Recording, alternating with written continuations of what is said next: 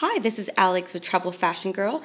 I'm here to show you how I packed for 1 week luggage free, starting with my slim packing cube here, which held my capsule wardrobe for 1 week. I also took a pair of walking shoes here, my Naote Sabrina sandals. Now, as you can see, I'm using just my regular purse backpack for this, nothing particularly special.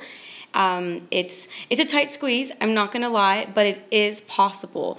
So I made room for everything, even my flat iron, even my straightening iron. That was definitely a bit of a push. So as you can see already, the purse is pretty full. It has one slim packing cube filled with 1 week's worth of clothing, including my underwear and swimsuit.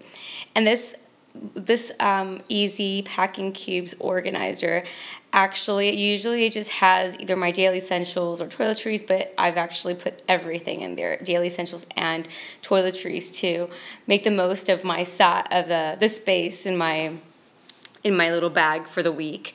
This is my daily essentials are actually in here.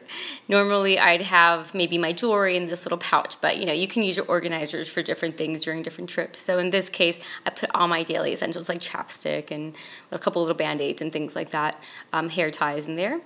This is my makeup case, along with a few other little essentials in there, but for the most part, my makeup for the week I put in there. I'm not skimping out on anything. I really wanted to be able to pack luggage free, but I didn't want to sacrifice anything. A few other little random things to throw in my bag.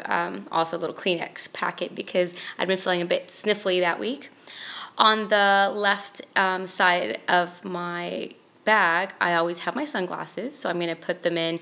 Normally I have a little bit of an issue with this pocket, so it's just a little bit of a struggle to get in there, but my sunglasses are always there, easy access, but nothing ever valuable where I'd be afraid of losing it if somebody would happen to just open up my pocket.